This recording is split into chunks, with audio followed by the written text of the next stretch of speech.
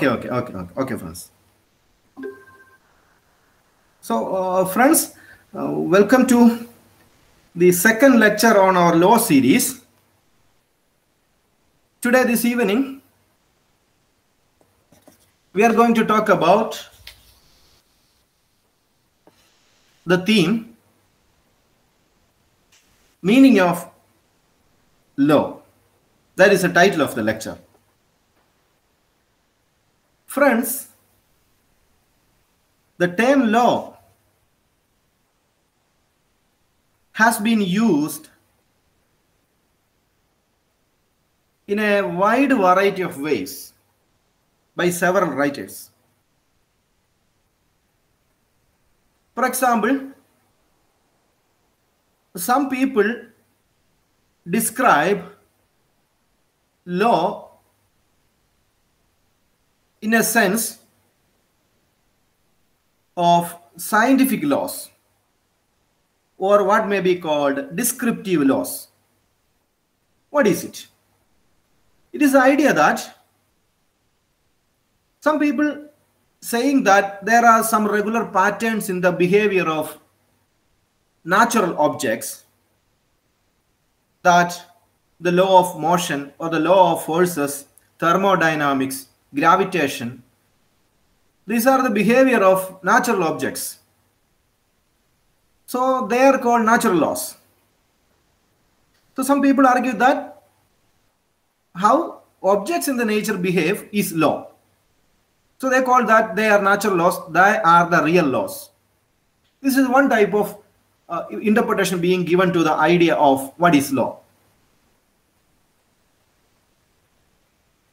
And friends, this notion of scientific law that we can see in terms of thermodynamics or laws of force or gravitational forces, the same way some social scientist tries to present man's behavior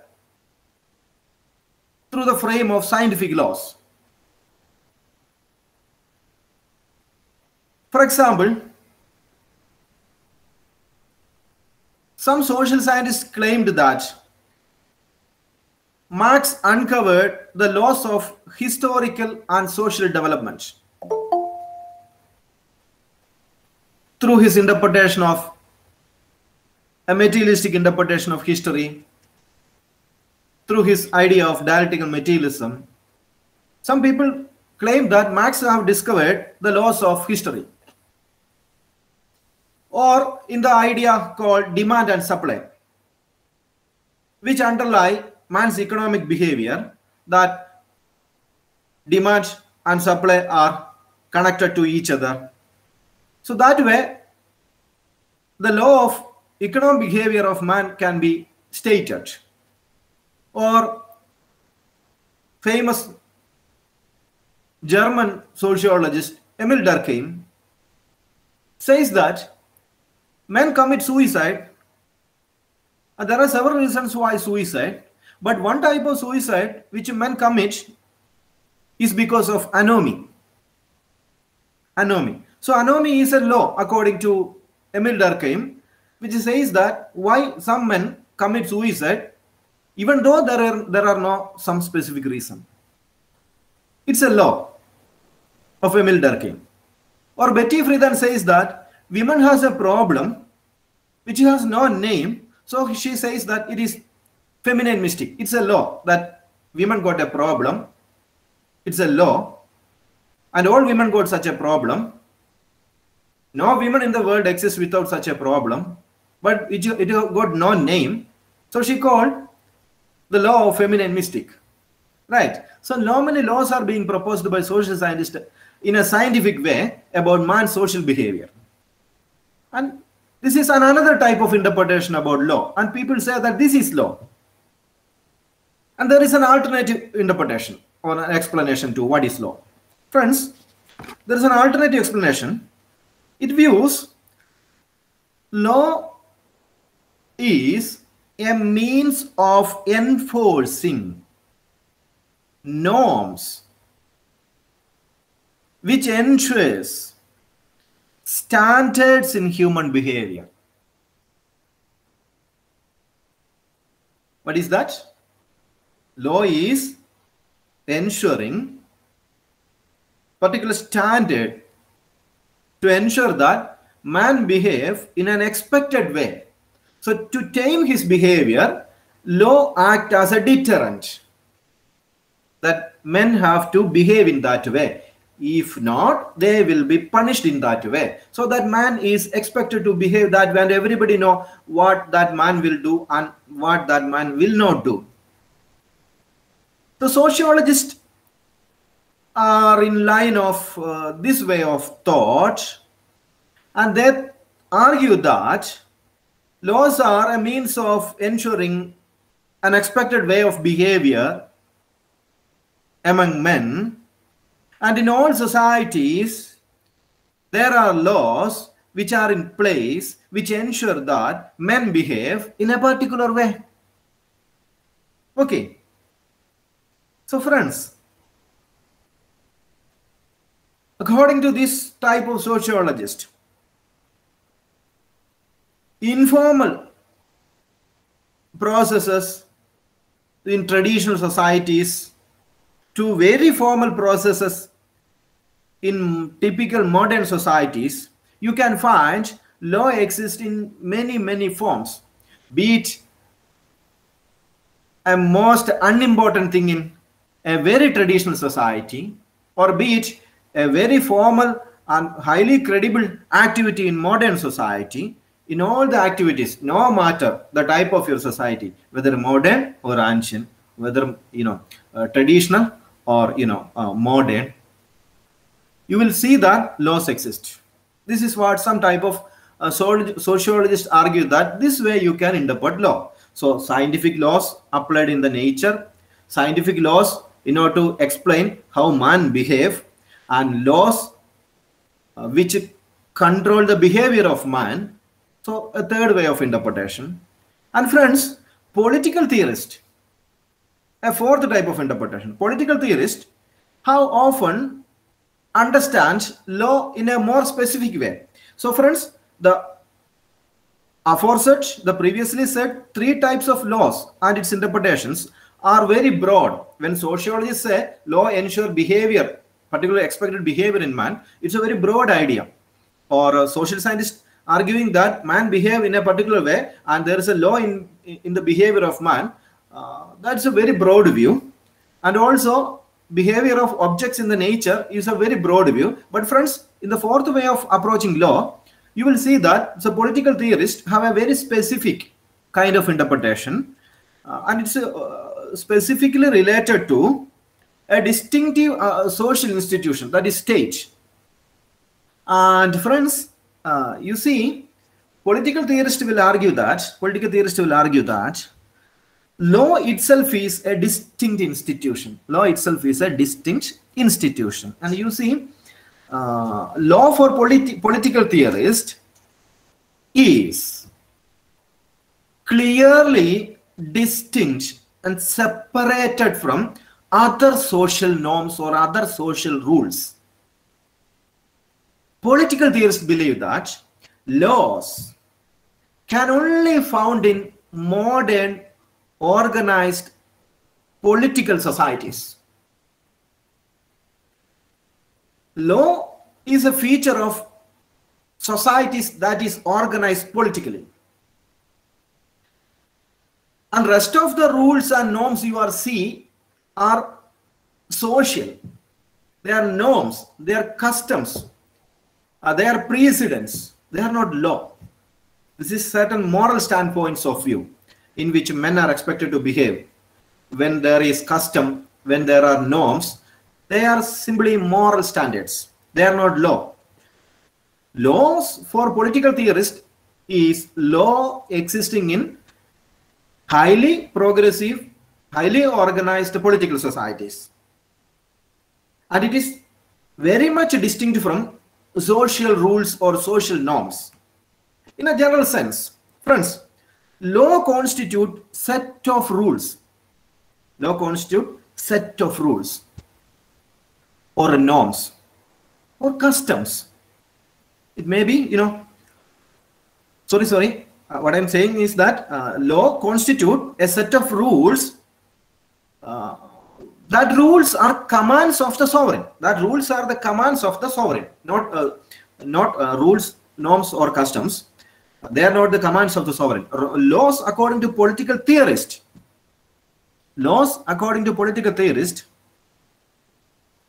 are the commands, the prohibitions, and the entitlements of the sovereign. Sovereign commands, and that command become law. What is sovereign's command? That is, representatives enacting a law is command of the sovereign. Educational policy is the command of the sovereign. Environmental policy, Anti-Dowry Act, Child Rights Protection Act, they are all law because they are command of the sovereign. And we are, who are the command? Who are the sovereign? We the people are the in India. We the people, we are the sovereign, and it is our command, and we obey that, and that is law. And friends, this law, that is law, which political scientists view as command of the sovereign, is distinct, is different from other social rules, norms, and customs prevalent in the society. Of course, all of you friends, you live under rules, norms, and customs, all of which you perpetually obey. Not only the laws, or not only the commands of the sovereign, you are also supposed to obey rules, norms, and customs which you practice in your personal life. Unconditionally, you obey certain rules and norms and customs. But there are, of course, there are so many rules like that. I mean, for example, you respect the elders. You never use abusive words against your elders, right? When you are walking across the street and you have seen a very senior man, 70 years old, 80 years old, and you are just 18, and whether you use abusive words against that man, never. It's never expected, because we will never do that, because it's a custom in our society. Respect his age. It's a custom, but it is not a law. It's not a state-made law, but it's a custom. We respect that rule in society, that respect the elders. Or you knock at a door before you enter in the room of somebody else. So your mother got a room, or your father got a room, or your siblings got a room, and before entering that room, you are supposed to knock at the door, because they got a privacy. Your mother got a privacy, father got a privacy, cousins got a privacy, your grandpa got a privacy, grandma got a privacy. So that you should respect that. And whether the state has enacted a law that you should respect the privacy of other people, so that you should knock at a door before you enter into the room of other people in your house, not at all. Not at all. It's a custom, right? So you are invited by your friend to his wedding, right? And so you are morally bound to invite him to your wedding. Give and take. It's a custom. If you have attended the wedding function of your friend, you are also supposed to invite your friend to your wedding. It's a moral stance in society. It's not a law. Or you are supposed to respect the teachers. Or you are supposed to visit a person who is going to die or who is ill-bed as a matter of respect to that person. So, there is corporeal responsibility of a person. What if your parents are always quarreling at your home? You are seeing that every day your parents quarrel at your home, and mother uses some words against father, and father reciprocate with the same words, and every day you are growing up seeing all these things in the family, and you learn an idea that, oh, this way family is formed, that if it is a family, father fight with the mother, and mother fight with the father, and they use abusive words against each other. This way a family should look like. And right from you got a sense, or right from a 5th year or 5-year age person, you have seen that parents fighting each other, and at the age of 18 still you are seeing that your parents are fighting, and you will think that, oh, this way family is functioning in the society. Okay, So when I form a family, I should also behave that way. Though when I get married to someone, I should fight with that person, because that is the way family functions. That is what I have seen in my family. No, there are certain family norms, right? So you should not fight in the presence of your children. This is a common custom in families, that you should never use abusive words in the presence of your children. Have you seen on Facebook so many young kids, small cute kids, simply using abusive words against their mother? Where do they get that words? They get it there from family, because they happen to see that their mother is using such words against father, or father is using such words against mother, and they copy that. Simply copy that, and they use it so elegantly against everybody they feel angry at. So such Facebook video are so much available on internet. So this is a moral lesson or some rule in parenting or in family, that such norms control our behavior, that you do not fight in the presence of your children, do not use abusive words in the presence of your children, otherwise they will copy it. So these norms are about how to behave in society, in the family. So or you will often come to know that mothers are advising their girls that you should not sit cross-legged in the presence of other people, other elderly people. You should not cross-legged. And girls are in our society are worried to little bit hesitant to sit cross-legged, because in our society, when a girl sit cross-legged, oh, this girl is such a freedom-loving girl, a very bad girl. You should not go with such girls. They are very bad. This is a social impression, some customs in our society, right? So this way, or when you see some elder persons or seniors or teachers, you are often suggested to unfold your dhoti or mund when you are talking to a senior or your parents or your teachers. Respect them, right? So this is certain customs. But friends, these are just norms, just rules, just customs in the society. Of course, it helps us build a good society. Of course, it helps us build a good society. But friends, in the face of laws of the state, in the face of laws of the or command of the sovereign, these are nothing. In the vicinity of the commands of the sovereign, these rules, norms, and customs are insignificant, because command of the sovereign is the highest law. Command of the sovereign is the highest law. That's why in India we say that Constitution is the supreme law, and all of you put the constitutional values at your heart, and wherever you go, you will say that I got certain fundamental freedom. I am a citizen. Why I am a citizen? Because that is being stated in a law in the Constitution of India. So that is the supreme law of the land, highest command of the sovereign of India. That's the law, right? So let us understand it. First, laws and customs are different. For example, first, law is made by the government, and it so applies throughout society. In that way, law reflects the will of the state. Will of the state means will of all of us, will of all the people.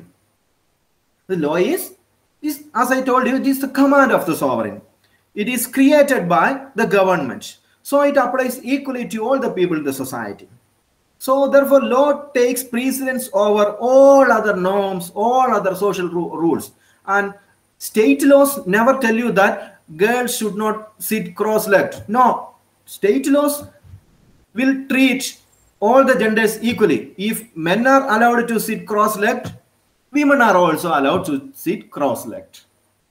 Law never distinguishes between people. It is applied equally to all the people, irrespective of your gender, caste, creed, other differences. So, conformity to rules of a sports club you are part, or a students' organization, SFI, ABVP, or KSU, you are part of those organizations. They got certain bylaws. SFI got a bylaw, or a church, or a trade unions. You are all part of these kinds of private, groups. But friends, that doesn't warrant that since you have following the rules of such organization, you are not supposed to follow the rules of the land or law of the land. Friends, not at all. You are strictly advised to follow the rules of the land. If you have broken the law of the state, you will be penalized. But if you have broken the law of a sports club, or the law of the church, the law of the students organization, you will be sometimes expelled from the that organization. That is all. But if you have violated the law of the state, you will be punished. So you obeying rule of the church, your club, your community do not give you exemption from obeying the laws of the state. You should obey, and if you don't, you will be punished. For example, you think this way: you are born to a family. So when you are young, you suddenly approach your father, and your father, for the reason that you get frightened by a thunder or hearing the barking of a dog. So you immediately approach the father and tell that there is thunder or there is a dog is barking, because you think that your father is carrying you. At that age, the father is supposed to carry you. And so when you are young, you got the care of your father, and you think that your father is your savior, and always father is love for you. Of course, your family is as an institution legalized by the state. Your institution called a family is legalized by the state. For example, your family is not a natural institution. Friends, in your society, you should never think that family is the highest institution. Family is the greatest institution in your society. No, it is wrong. Family is not the highest or greatest institution in your life. State and its laws are the greatest institution in your life. For example, the very family to which you are sitting now, from which you are attending in this lecture class, is an institution legalized by the state laws.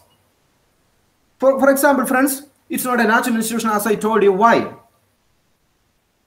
For example, before you were born, your mother and your father were independent citizens of the state, and they were free in the state.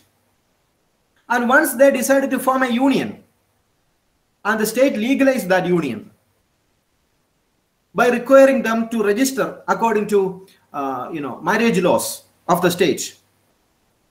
So once they are registered, you are also enjoying certain claims, and that is recognized by the state. Suppose your mother and father are not a registered husband and wife according to state laws, friends, you can never claim any right associated with that particular family. You cannot claim any right, because that family is not recognized by the laws of the state. So if they are not registered, you don't have any right to claim that you are their offspring or child, and you will not get any protection from the state. So once you are born, state laws demand that your parents give enough care to you. And in the laws of the state, if the parents are offenders and they are not giving you care, that means if they don't care you, or which is expected to be provided to a child, but which are not being given, the state laws will treat your parents as offenders and will punish them if they don't give you enough care when you were a small kid. Even at your age, I think most of you are 18. Am I correct? You have crossed 18, or you are below 18?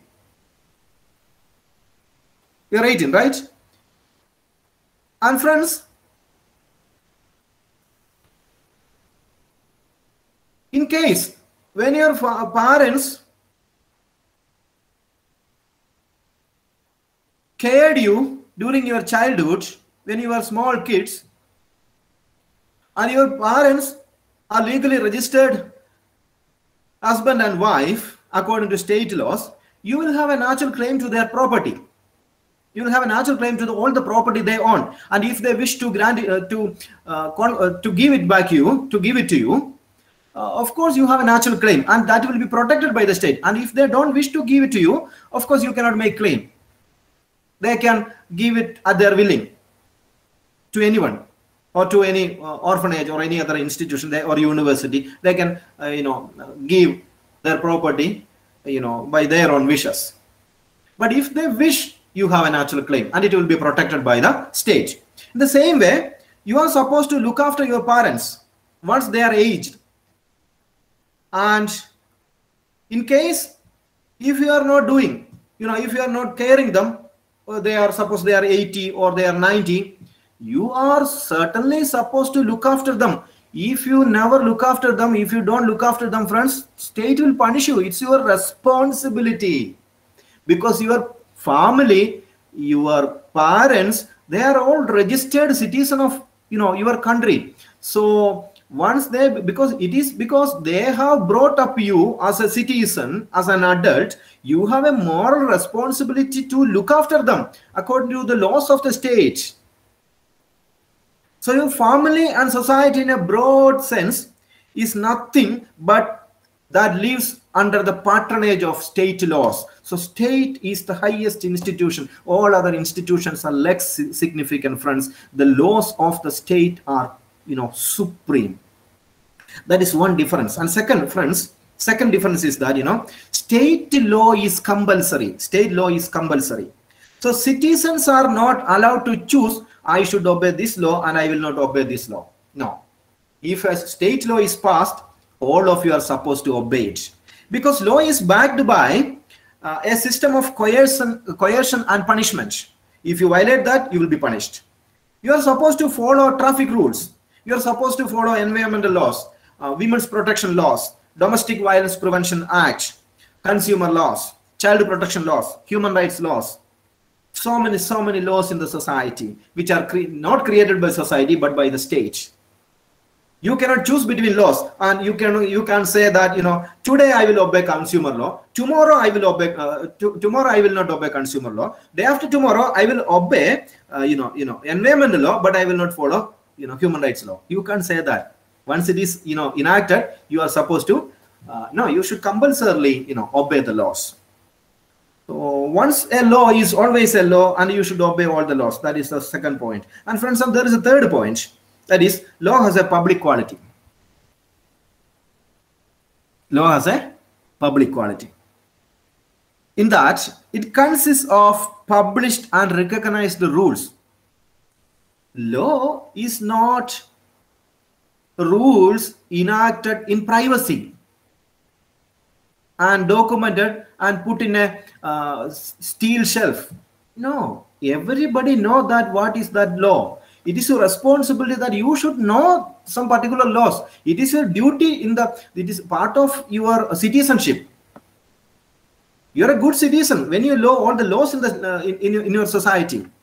So law got a public quality, and this is achieved in part by enacting law through a formal and usually public legislative process. And once a policy document is being drafted by the parliament, it will be put into the public domain for discussion, and the public can respond to law. So you might remember UGC has recently published a education policy document called blended learning. 60% of classes are offline and 40% of classes are online. And this way, future of Indian education, the higher education domain should look like. That is what UGC said, and it invited public response. Or when the union government last year published what may be called an educational policy, it put into the public domain for responses. And you are all supposed to give responses to the government. So that way, laws are enacted in public spirit. And we all should know what that particular law, and we should criticize it. We should thoroughly check it before it is becoming a law. And and friends, for example, the punishment for the violation of law is guaranteed, and it is predictable. Since law is public, we all know that violation of that law brings punishment.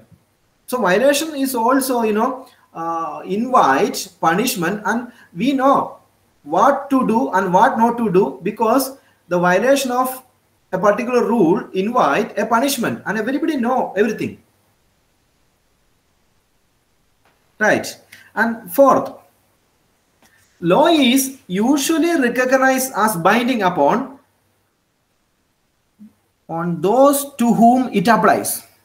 law is usually recognized as binding upon those to whom it applies. Even if a particular law may be regarded as unjust or unfair. Once you are living in a land and that land has passed a particular law, friends, even if you disagree that, even if you think that that particular law is unfair and unjust, no way you can't disobey that law. You should compulsorily strictly obey that law. That is your citizenship. Otherwise you have to quit from that country, no matter what, whether it is fair or unfair. Once the law is passed, and that is the command of the sovereign. And who is the sovereign? It's you people. You are the sovereign. Once that law is passed, no matter, you should compulsorily obey the law. Law is therefore more than simply a set of enforced commands. It is not simply a set of enforced commands. It also embodies certain moral claims, implying that law should be obeyed. So there is a moral aspect to laws. What is that? You should obey that law. That is the moral aspect. Obligation is mandatory. Obligation is mandatory to laws. So you are supposed to obey laws even if you think that particular law is unfair. Think of the recent Twitter and WhatsApp controversy, friends. You might remember in recent days, still it is going on. What is that? Twitter and WhatsApp policies say that they are free speech party. They are free speech party. What is free speech party? That means once they have given you a domain for doing some activity. For example, you say you sing well, and you have created a music content, and you shared it in your personal WhatsApp and shared it to everybody. And friends, according to WhatsApp policy, it is encrypted. What is encrypted? According to WhatsApp policy, encryption policy, you are the only person who are responsible for the creation of that content, and WhatsApp don't know what you have done in their domain because it is encrypted. And once you created it and to whom you have shared it, and only that person knows that you have done this. And that is between the sender and the receiver. It is only a matter of public knowledge. And otherwise, WhatsApp don't know what happened between you and that particular person. So it's a knowledge between you and that particular person. That is the receiver and the sender. That is called encryption policy. And WhatsApp don't have any access to that encrypted content on your WhatsApp. But what the law of our land, recent law that is being passed by the government of India, you remember, friends, I hope you remember, the Information Technology Guidelines for Intermediaries and Digital Media Ethics Code, Rules 2021. That's a recent controversial law which has created a tug of war between government of India and WhatsApp. It says that, this rule says that social media companies are responsible to track the origin of a particular content being shared on social media platforms. And if you have created a content and uploaded on WhatsApp, it is the responsibility of the WhatsApp company to know that it is you who are the creator of that content, and you are the first person who created and shared that content in the WhatsApp. But WhatsApp policy says that we are in no way responsible because we are an encrypted platform and we never look into what is being shared inside our platform. That is a WhatsApp policy, friends. And they say that they operate according to the law of America, where their headquarters is. And it created serious trouble, legal tussle between government of India and WhatsApp company. And government has given an ultimatum to WhatsApp. Otherwise, you have to quit India because law of the land is supreme. Of course, friends, that is correct. Why? Because it is the command of the sovereign. Who created that law? The BJP government, enacted that law. And what is the legitimacy for the BJP government to pass that law? Because it got majority. 271 is the basic minimum required. Number of seats to form a government in the Indian Parliament, and it got that, so that it has all the legitimacy to pass the law because it is a wish of the people. and you have given sanction to the government to pass that particular law. And once it is passed, it is a responsibility of all entities inside the country to follow that particular law. Okay. So the idea is that, friends, you will ask them, is it fair? Is it fair? Is there no law? Is there no law beyond the command of the sovereign? So interesting question, right, friends? No law beyond the command of the sovereign. There is no law other than the law of the land, the supreme law, the command of the sovereign, the wish of the command of the wish of the sovereign. It's a very serious dispute in legal languages. Is there no other law which goes beyond the command of the sovereign? So, friends, in this debate, there are two positions. What exactly is law? What exactly is the position of law? What exactly is the meaning of law? There are two positions. One is the natural law position. Other one is the positive law position, which I have discussed in length in the previous lecture. That is, people argue that the relationship between law and morality is an oldest question. The relationship between law and morality is an oldest question. That you have certain moral points of view, but that faith, you have certain faith, and that faith always conflict with the law of the state, because law of the state is created on the basis of reason. Constitution of India is created out of human reason. Constitution of India is not created out of human emotion or human passion. It is created out of rational will. But you have faith, you are a religious man, or you have certain value system, you are a part of some particular groups, and you have certain belief systems because you are part of that group, and that always come in conflict with the laws. And that occasion, friends, which should exactly prevail over which? It's a very serious unresolved question in legal parlance. That is because law and morality, this is an issue of law and morality. And it's a serious debate in political theory also. And philosophers have been taxed with this particular question since the ancient world. What is the origin of this law and morality? What is the origin of obedience to law? How does obedience to law is justified? Does law merely give effect to set of higher moral principles, or is there a clear distinction between law and morality? Is there any distinction between law and morality? How far does or should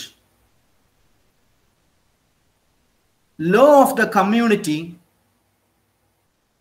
seek to enforce standards of ethical behavior? How the law of the society should enforce ethical behavior in you?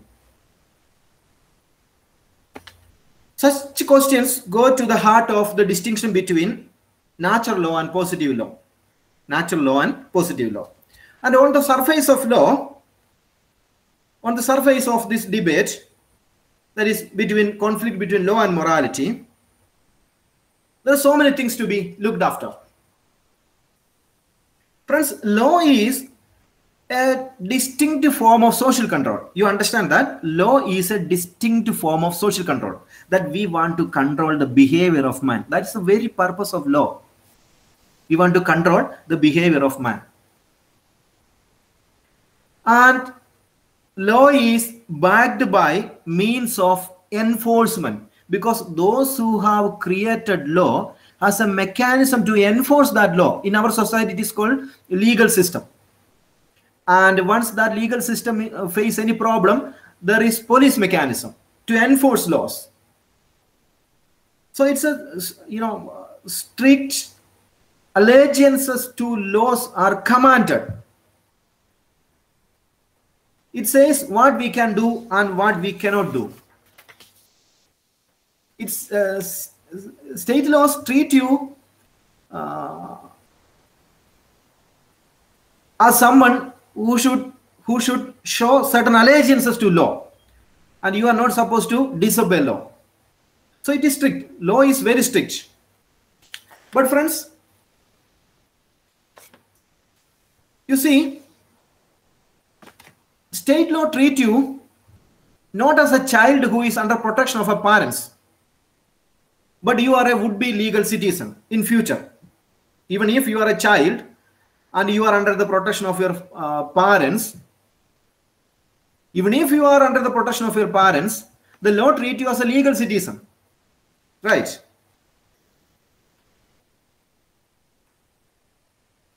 And once you are grown up in that society, you should certainly show allegiances to law.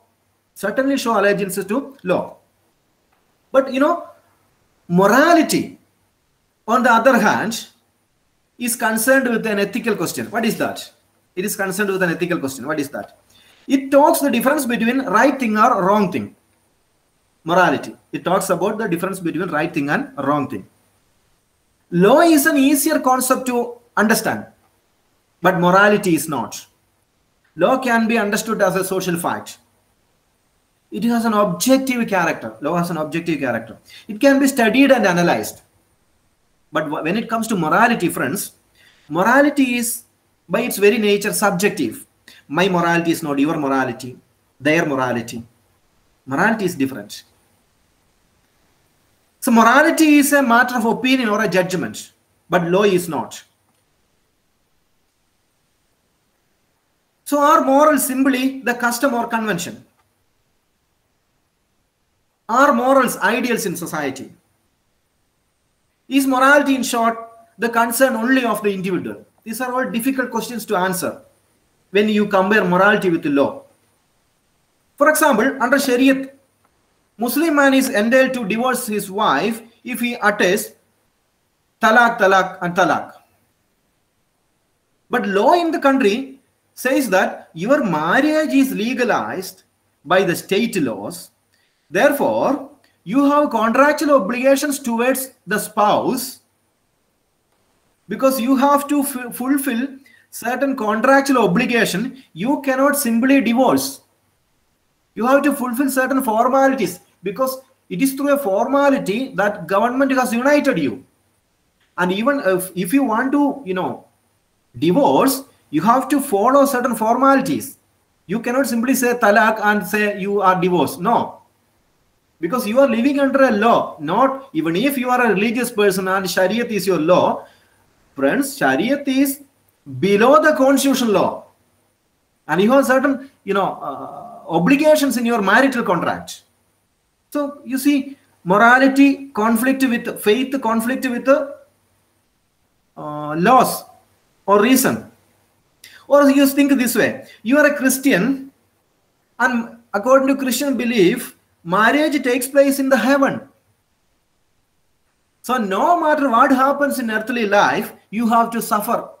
You have to tolerate. Why? Because you are united by God's wish. You are united in God's kingdom. And no thing in the earthly world is supposed to separate you.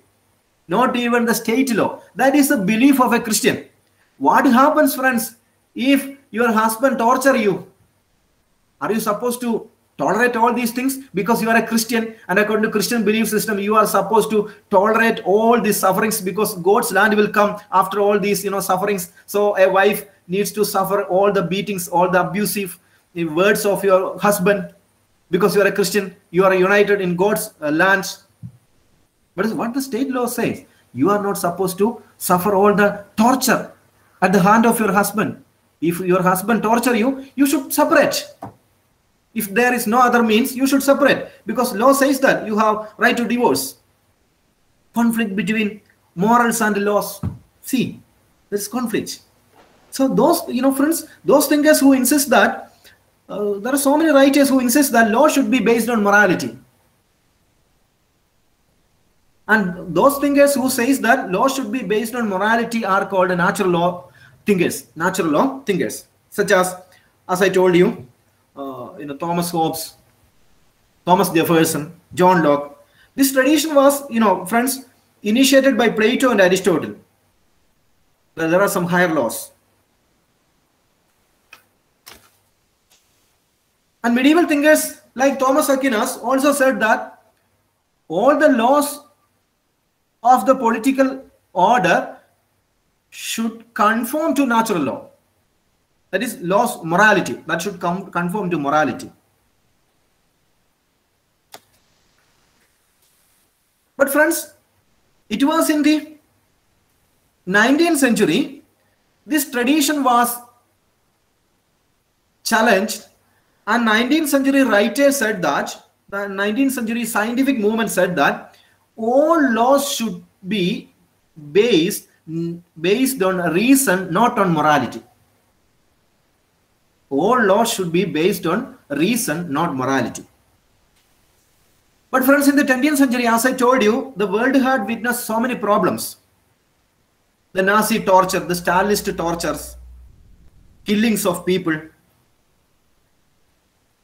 and even Nuremberg trials happened 1945-46, addressed the war crime not in the name of positive law, but in the name of natural law, natural rights, or moral grounds.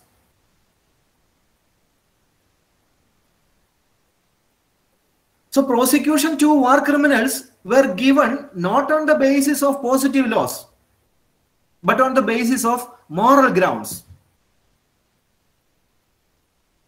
So that means, friends, the central conception of moral laws or natural laws is the idea that laws should conform to certain morals. There should be certain moral standards within law. That is, the purpose of law is to enforce morality in society. Purpose of all laws is to enforce morality. So this notion was, as I told you, was attacked in the 19th century by, not 19th century, 20th century, by a writer called John Osborne, John Osborne, John Osborne. John Osborne called the science of positive law.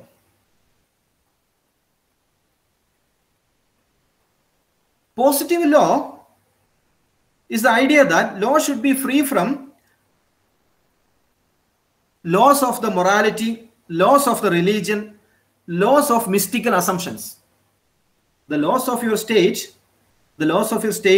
should be different from laws of morality, laws of religion, and laws of mystical assumptions. So this was in line with Thomas Hobbes' idea that law is the command of the sovereign. That is called legal positivism. Legal positivism. What is legal positivism? All laws are command of the sovereign. Laws need not be based on morality of the society. And in 19th century, John Austin has developed the idea of legal positivism. It was in 19th century, John Austin proposed the idea of legal positivism. What is legal positivism? He saw that the defining feature of law is not conformity to morals.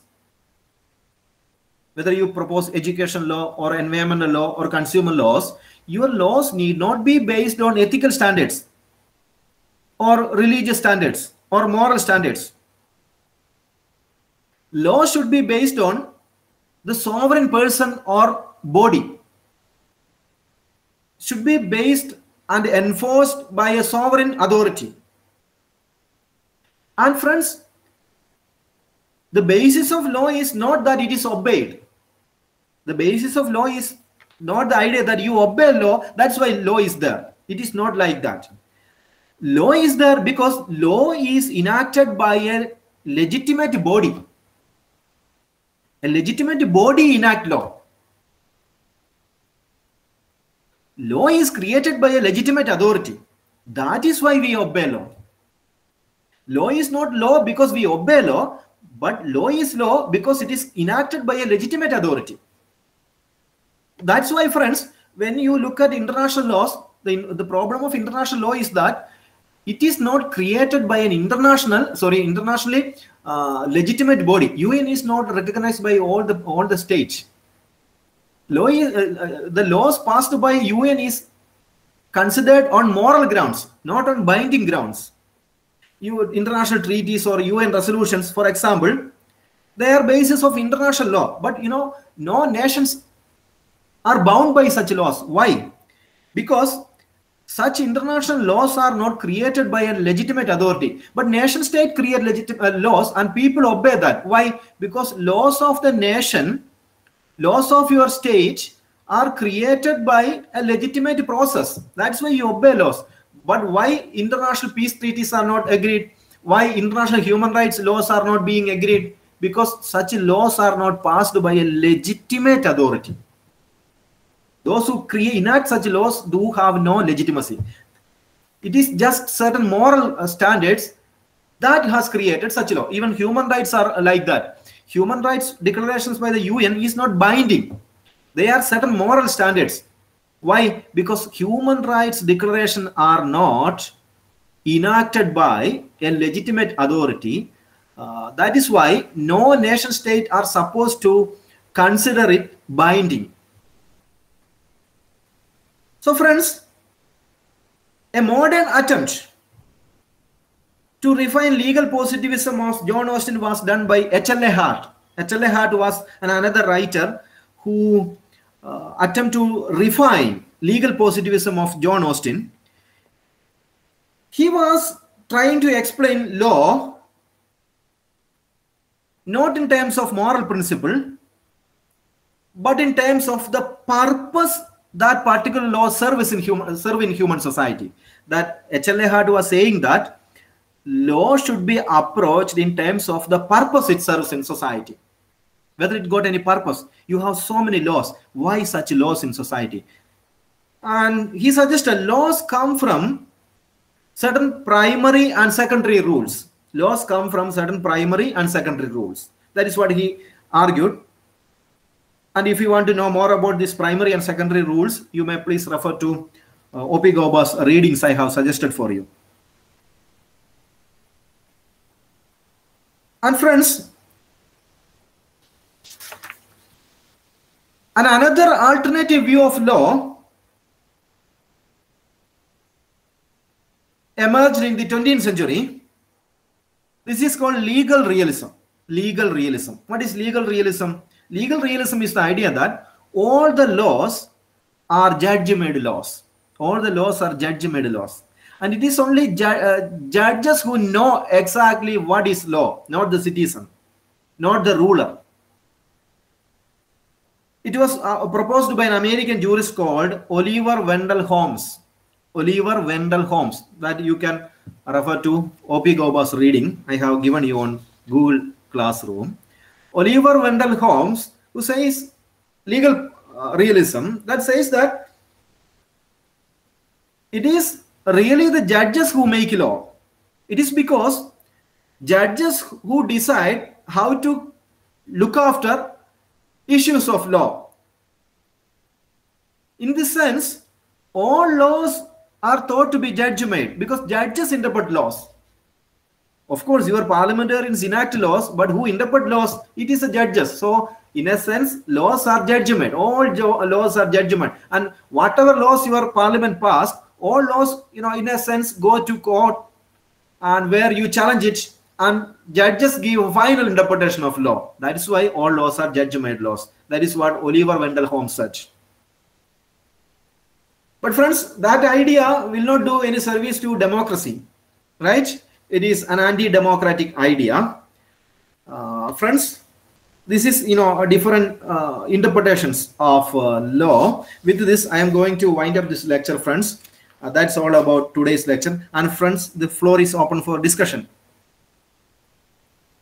We can have a discussion. Last